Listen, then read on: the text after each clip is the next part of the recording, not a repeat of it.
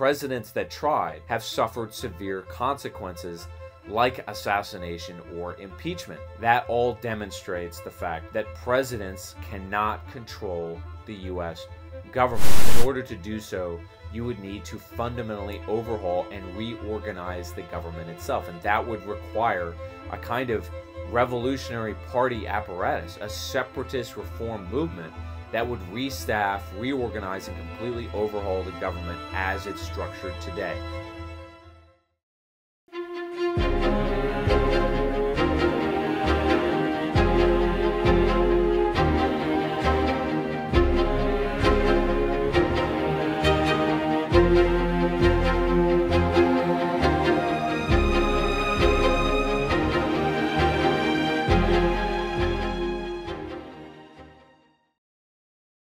Welcome back to Men and the City. In today's video, we are going to talk about why the next president will fail. Abraham Lincoln once said that the dogmas of the quiet past are inadequate to the stormy present. Well, one of the persistent dogmas of our time is that elections have consequences. Indeed, this is what we are being told on a daily basis about the upcoming presidential election, that it is the most important election in our lifetimes. But any keen observer of Western politics in general, and the United States specifically, will note that in recent times, elections do not have consequences, that despite the coming and going of elected officials, nothing meaningfully changes or reforms. Well, why is that? That is the subject of today's video. I think there are three major reasons why presidential elections at this point are all but irrelevant. The first reason is control. In order for the president to exert control over the U.S. government, at a minimum, the president must control three things. I call it the triad. He must control the executive branch, the 15 some odd departments that fall under the direct purview of the President of the United States. These are departments like Justice or Treasury or Homeland Security, for example. The second leg of the triad is the military-industrial complex itself, and that goes well beyond simply the Defense Department. It includes the feeder systems, the nonprofits, the think tanks, the special interests that all more or less drive our foreign policy and our national security strategy forward, independently of any elected officials. The third leg of the triad consists of the intelligence apparatus. Now, specifically, there are three main components. The Central Intelligence Agency, which basically operates independently. The second is the National Security Agency, which falls under the Defense Department. And the third is the Federal Bureau of Investigation, the FBI, which falls under the Justice Department. Now, no president in recent history has been able to get control of the triad, and presidents that tried, presidents like JFK or Richard Nixon, and in recent years Donald Trump, have suffered severe consequences like assassination or impeachment. That all demonstrates the fact that presidents cannot control the U.S. government. Well, the second reason why the presidential election doesn't much matter is because of breakdown. Now, what is the U.S. government today? Well, basically, it's three major programs. It's the New Deal from the 1930s, which gave us Social Security, unemployment, insurance, and food stamps. It's the military-industrial complex itself, so named by President Eisenhower, which gave us the services, Army, Navy, Marine Corps, Air Force, and Coast Guard.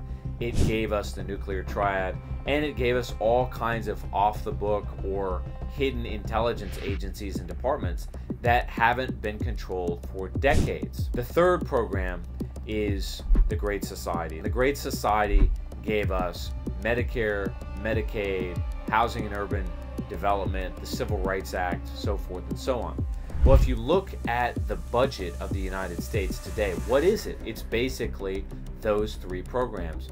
That's where all the spending is allocated. We spent about $1 trillion a year on defense alone, and the rest of all of our revenue goes to paying for Medicare, Medicaid, and Social Security, which have become mandatory spending programs by law that basically eat up the entire federal budget. So that tells you exactly what the federal government really is. Now, what's noteworthy about those three programs is not simply the morass of agencies and departments that govern them and the bureaucracies that administer them. It's also the age of the programs. The New Deal is a legacy of the 1930s. That's almost 100 years old. The military-industrial complex, as I said, goes back to the 50s, and the Great Society goes back to the 1960s. So what you can observe is that the governmental structure that we currently have to deal with is breaking down because it's old, it's decrepit, it's unnecessarily large and unwieldy. But again, the President of the United States, whomever they may be, can't get control of it, can't arrest that breakdown. Now, why is that? The reason for that is because in order to do so, you would need to fundamentally overhaul and reorganize the government itself. And that would require a kind of revolutionary party apparatus, a separatist reform movement that would restaff, reorganize, and completely overhaul the government as it's structured today. Needless to say, neither candidate is proposing such a thing, and there's no promise of such a development in the near future. Which brings us to the third reason why the presidential election doesn't much matter, and that is a convergence of crises.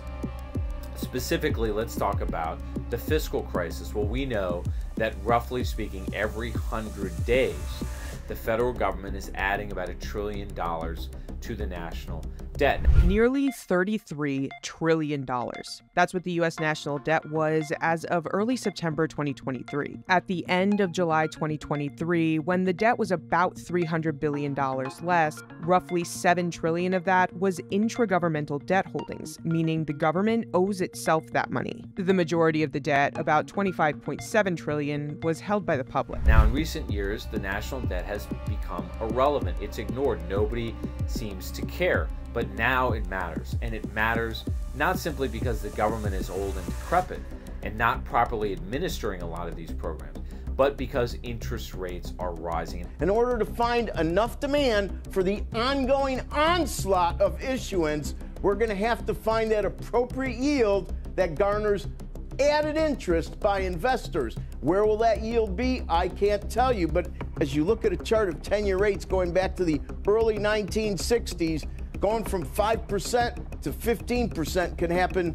pretty quickly. The interest rates themselves reflect confidence in the U.S. government, and that confidence is waning, not simply from foreigners that buy our debt, but also from domestic institutions like pension funds that are increasingly skeptical that the U.S. government will pay them back. The second crisis is a domestic economic and financial crisis. Well, as most of you know, in the United States today, the economy is simply not as productive as it once was. In fact, most of what's driving the economy today is government spending, which, as I said, is both inefficient and unaffordable. But the general population, the middle class, is being battered by structural unemployment because since COVID, major small business investment and dynamism has completely dried up. It's died. And of course, we're dealing with the legacy of an industrial economy that has teetered, that has withered on the vine since the 1980s as the United States has deindustrialized.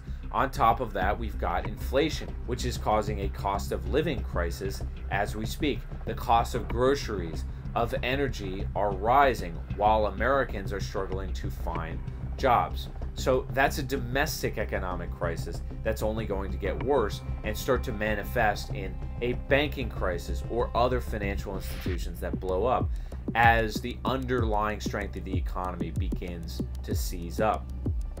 The third crisis, and perhaps the most serious at this stage, is the prospect of very serious war with geopolitical rivals. This is manifest in tension between the United States and Russia in Ukraine, or between the United States and its ally Israel against Iran in the Middle East, or tensions between the US and China in East Asia.